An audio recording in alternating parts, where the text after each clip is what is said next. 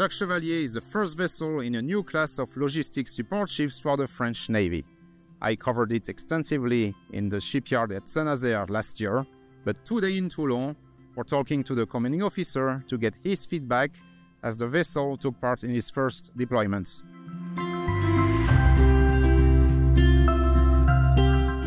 Captain Ginefri, good morning. Good morning, sir.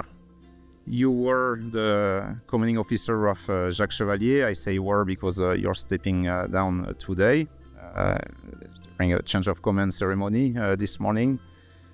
You took part on that to a long duration deployment with the vessel. The vessel was delivered about a year ago, almost day for day, by Naval Group and Chantier de l'Atlantique. After following your long duration deployment, you escorted the French carrier strike group during an operational mission called Mission AKILA.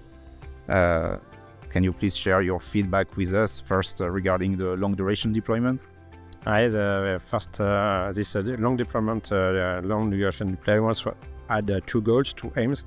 First, test the ship in various environments, so meteorological environments. We had to test the ship in cold waters, north of Iceland, hot waters in the Caribbean Sea, rough waters also in north of Iceland. But we had also to test the ship in challenging operational environments, and that's what we did in January by crossing Bab el-Mandeb and the Red Sea. And for sure, the ship is reaches all the goals or the aims that all the needs of the French Navy. During these deployments, you interacted quite a bit with allied units, such as the US Navy. You called in Norfolk as well. Can you tell us more? Yes, we had various interactions with allied. US Navy first. We had a replenishment at sea with USS George Washington. It was the first very large aircraft carrier for us as a customer, with HMS Prince of Wales also. It was for drill, for exercise off Norfolk coast, but a few months later, we were in the Red Sea and we had to replenish USS Eisenhower. And for us, it's very interesting because it allows us to test the capabilities of the ship to supply a very large aircraft carrier, such as the next French aircraft carrier. And as you mentioned, so you went through a hotspot, you sailed through the Red Sea, the Bab el-Mandeb shock points on your way back to mainland France. The Houthi rebels are constantly attacking maritime traffic through those waters. First, did you have to face any threats? And second, do you feel like the new systems fitted on your vessel, the new weapon systems such as rapid fire, the CMOD RC, which are new for the French Navy, or sensor systems such as Paseo XLR or even a long-range acoustic device, are those the right answer to counter those emerging threats? As the threat was here when we passed through Bab el-Mandeb in January, but we were not targeted at this time. Anyway, we had to be ready. So during a few weeks, we have to switch from a surveyor equipage, a surveyor crew, to a combat-proven crew. It was quite challenging to learn how to operate those systems under threats. To train the crew and to be sure that we operate them in the good way. And for sure, the brilliant officers that designed this ship a few years ago knew that this ship would have to face very high-intensity threats, and the ship is able to operate under those kind of threats. That's sure. It was proven during these deployments and after during the AKILA deployment. So that's the most recent deployment during which you were part of the French carrier strike group. And as you mentioned, So during this deployment, there was a high-intensity exercise in combination with the Italian Navy, so Mare Aperto and Polaris. So what did you achieve during this deployment? I believe you, with the French Navy, experimented a number of firsts, such as resupplying, reloading the aircraft carrier with Aster missiles while underway, which is quite a unique feat. As this short but intense deployment was a very good opportunity to test the ship in a task force. The long duration deployments, we were alone and we are going from a task force to another one. Here we were in charge of the supply of all the task force of the carrier strike group. We had to perform maybe 45 replenishment at sea in 1 month and a half. And replenishment at sea, that was the first, like you said, for example, the Aster replenishment, which is a team work.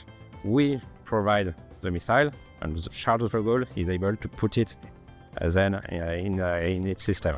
The whole maneuver is the first, yes. And then in Toulon, not underway but in port, so burst, you tested the reloading of VLS with frigate Lorraine as well. Yes, it was not something that was asked by the Navy a few years ago, but the operational situation shows that it's very important to be autonomous for this replenishment, and the ship is able, and the crew to outthink the problems, because there are a lot of various problems. It seems to be simple, but it's not.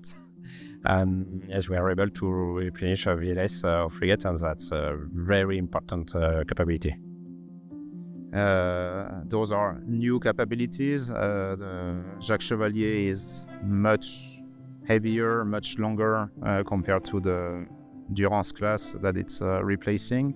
So new capabilities for the French Navy. Why is this important, and why, for example, the reloading of missiles at sea or in port matters for the French Navy in a high intensity scenario?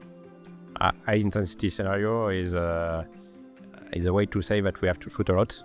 So if you shoot a lot, you have to replenish a lot, and we cannot allow ourselves to send back a frigate as soon as she has shot maybe I don't know, 10, 20, 30 missiles. It's very important to stay in the operation, in the area of operation. So it's our work to be there in the area of operation. It's our concept of operation that is allowed by the fact that we have a very robust self-defense system. We have a CIC room that allows us to understand what is around us, and to fit the logistic maneuvers with the operational situation. And lastly, you can do this, you can support submarines as well, which again is new for the French Navy. Yes, we can support them by a lot of ways, electricity, air, and so on. But also we can resupply ammunition, which is also a first.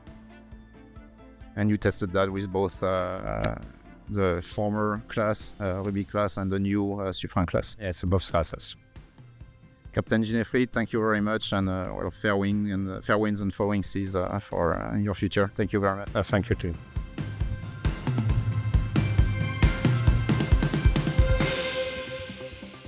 Captain Gaume, good morning. Good morning. You are the new commanding officer of vessel Jacques Chevallier. What is your feeling this morning? For sure, I'm really proud to be the new commanding officer of Jacques Chevallier. You know, I formerly was commanding officer of the Marne, which is also a refueler from the Navy, but Jacques Chevallier has taken place instead of the Marne. It's the old generation, and it is really, really impressive to see the capacities of Jacques Chevallier, which are about twice in comparison of the Marne. What is next for you, your crew, and your ship? I'm next step for the ship will be a repairing period of about 1 month, and then we'll switch to the next carrier strike group deployment around Charles de Gaulle. Well, thank you very much. Fair winds and falling seas, Captain. Thank you, Naval News.